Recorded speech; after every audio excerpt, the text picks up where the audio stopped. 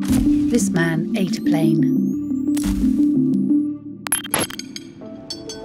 I think it's fair to say that is a genuine light bulb. Born in France in 1950, Michel Lotito became better known as Monsieur Mangetout. That means Mr. Eat Everything, and trust me, he did. He had the world's strangest diet. He consumed a Cessna aircraft like these. It actually took him 2 years to munch his way through the metal.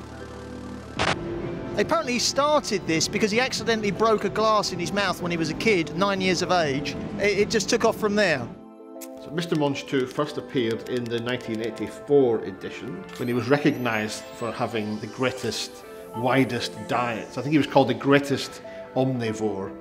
The record title's changed over the years, but the idea is the same. It's the person who's eaten the most strangest things. Monsieur Mangetout ate 18 bicycles, 15 supermarket trolleys, 6 chandeliers. He ate 2 beds, and he downed a pair of skis.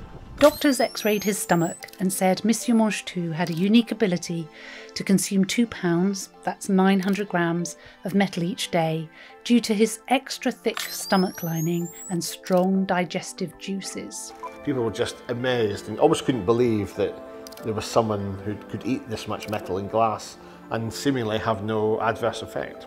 I kid you not, these are pieces of metal cut from the car. He's washing it down with some water. Bon appetit, by the way. Thank you. It's fascinating, this case is so well documented. We have seen x-rays of Mr. Mangetout eating. Also you can see his stomach and how the metal is in there.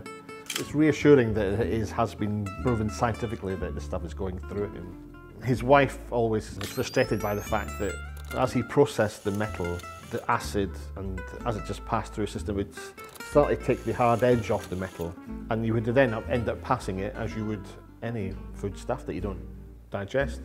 In his case, at quite high speed, like bullets.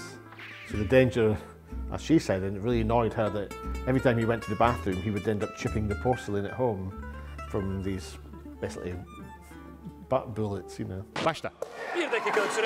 Well, I thought genius idea of why don't we hire a landing strip, a runway, and then just pile the runway full of all the things that Michel had eaten in his lifetime. He was lovely, he was very gentle, but unable at that point to eat metal, although he did eat some cigarettes. And my mobile phone went missing in that shoot, and I thought, has he eaten my phone?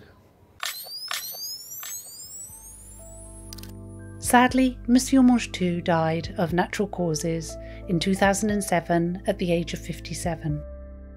Guinness World Records has built its reputation on finding the world's most amazing, interesting, quirky, shareable information in people. And I think Michel Lotito ticks every box for that. He's fascinating. You want to tell your friends at school or down the pub. It's almost like you just cannot believe that this is a real thing, which is why I think he qualifies. I think he is officially amazing. Definitely a curio. There are not many people in the world like him, and we'll never see his likes again, I suspect. So he very much deserves his place in the Curious Case book. And there you have it, the curious case of Monsieur Mangetout, the man who literally ate everything.